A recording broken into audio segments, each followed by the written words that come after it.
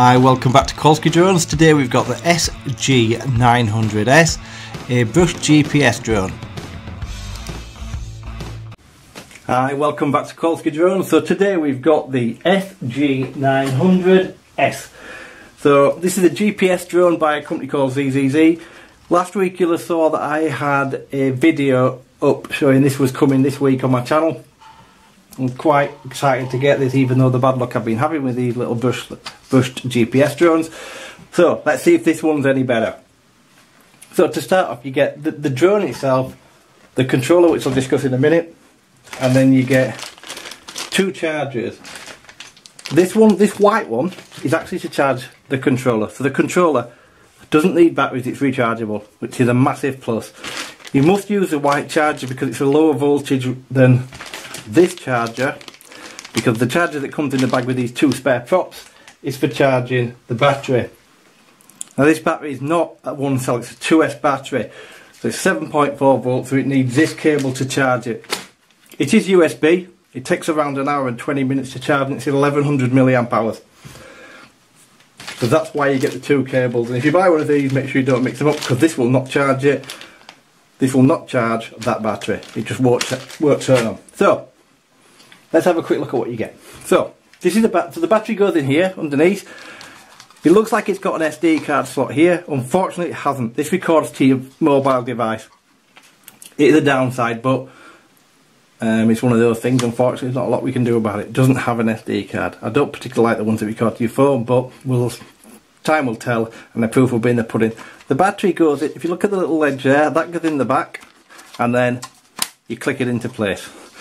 To take it out, it's got these two little pullbacks, which are really nice, so very reminiscent of something DJI might do, and then you pull the battery out.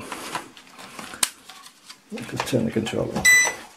Let's just have a quick look at the controller. So this is your controller. As I say, it is rechargeable, so it's looking for a signal. So the red light tells me it's looking for a signal for aircraft, and these three are your charge indicators, so 33%, 66%, 100% full. On the front you've got some buttons. You've got here, you have a speed button, so that's your rates. That is your return to home. That is your video button, and that one is for your camera. And on the back you've got four more buttons. These two at this side appear to do nothing.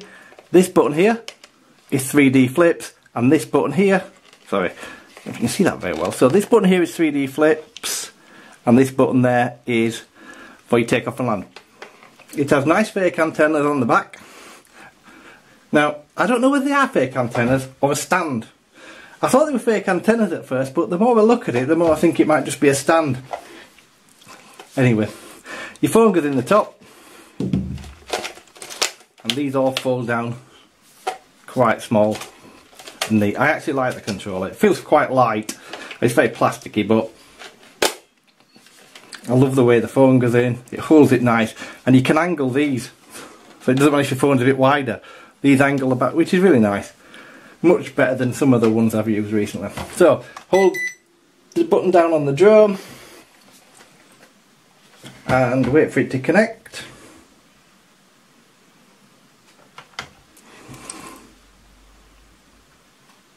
Okay, so it's stopped flashing fast, and now it's got these. So now it's flashing quite fast, but that's looking for a GPS signal. If you can see, they're not the brightest LEDs in the world. So it's got reds at the back, green at the front, and it'll flash till it finds a GPS lock. Once it gets a GPS lock, you're good to go. You can adjust that with the app and have it so it doesn't need to have a lock to fly. I'd say leave it as it is. So it weighs 225 grams, so it is under the magic 250 gram mark. It's not very heavy, and the plastic feels quite cheap. It's very reminiscent in design of the Visuo, so as you see, you just fold it down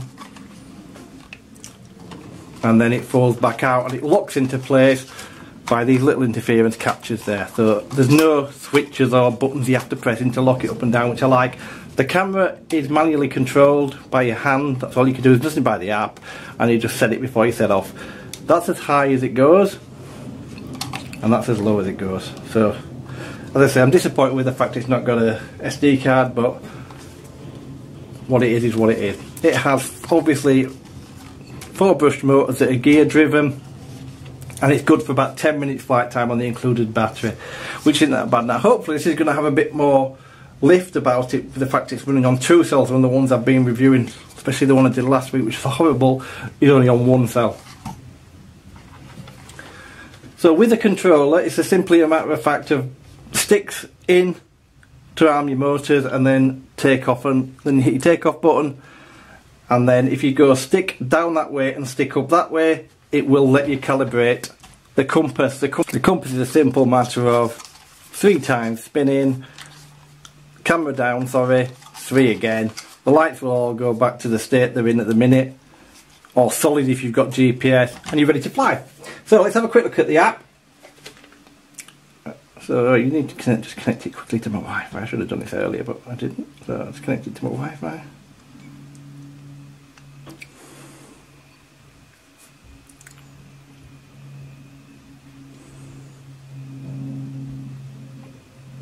And then the app you want is LWFPV. It does actually come with a manual that's really nice for the app and shows you all the controls on the app. And the app is lovely, you'll see it in a minute. I love the app. It's similar to what I've used before, but this one actually works. So we'll just go into the app, hit start on there, and you're in. So you've got your mode control, that will allow you to switch and fly on your phone. You've got your return to home, your lock button, your take off and land, your virtual reality mode if you've got some goggles, video, camera, and view your pictures, and then up here you've got your altitude, your speed, your positional, your amount of GPS satellites and where you are, but also a really nice battery meter that actually tells you in percent what it's got in. The one I did last week just had a little gauge that lit up green that didn't work at all. This does actually work, and then you got maps which actually work again. So these are nice little features. So what I did was I've already set this up. I haven't flown it, so I've already recorded. All I've done is record something with it held in my hand. So if I go into here, and there's your photos and videos, so you can get a quick impression of what it looks like from the camera's point of view before I fly it. I just wanted to see what it looked like. As you can see, I'll have a box down here with an insert of another video I've done, so you can see it a bit better. And again, this hasn't been flying, so all you're watching is me with my very shaky hand holding it in my hand to see what the image quality looks like and how many frames it dropped. It doesn't actually look that bad. It's not the best in the world, but it doesn't look that bad. So that's the app. So overall, I do actually like what it looks like, what it is. I prefer if it had an SD card. But the big proof, of course, is going to be in what this thing flies like. It'll live or die by how it flies now. The camera, as I keep saying, on these drones is an optional extra to me. I don't care whether it works that well or not. But it has to be able to fly. Because if it flies, I can stick a Mobius or something else on the top of it and get some decent-ish footage. The one I tested last week was horrible. If this thing flies, then all well and good. I can live with the app. It costs about, I think it's for 78 quid. So for the money, I know what to expect. There's a lot of things I'm happy with. I'm happy with the rechargeable controller. I like the controller. I like the way it feels in my hand. It's nicely finished off. It is cheap and it is plastic, as is the drone. But at least the drone seems to do... I've actually got GPS lock in here. So the drone seems to do everything it needs to do so far. Let's see what it flies like. Let's see how good it is in the air, how stable it is, and we'll take it from there. So, thanks very much for watching. I'll have part 2 up hopefully at the end of this week, where you can see the flight footage and get my overall conclusion on it. So in the meantime, have a fantastic week, and I'll see you soon. Bye bye. Press start. Thanks very much for watching this video. Hope you enjoyed it. If you do, please hit the like button, and please do consider subscribing if you haven't already, and hit the notification bell. Thanks for watching.